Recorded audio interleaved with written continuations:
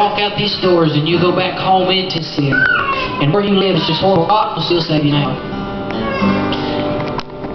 But I want everybody in this place, if you don't mind, in all respect to you, if you'll say the sinner's prayer with me.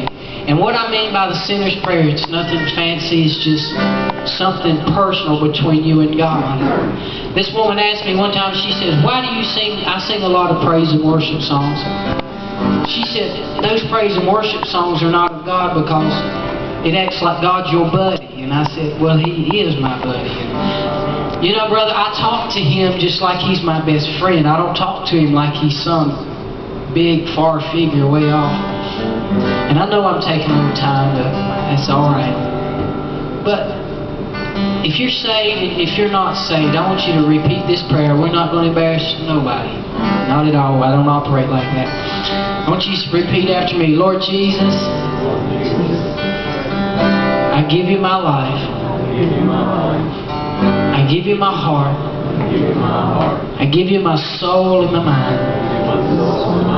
Lord, everything about me. God, just take me just like I am tonight. And save my soul. Now, God, I don't understand how it all operates. But I know that you're in control. Now, God, lead me and guide me. And God, I'll try my best. And if I know that I try my best, then you'll try your best. And if you try your best, everything's going to be alright. Now, if you sincerely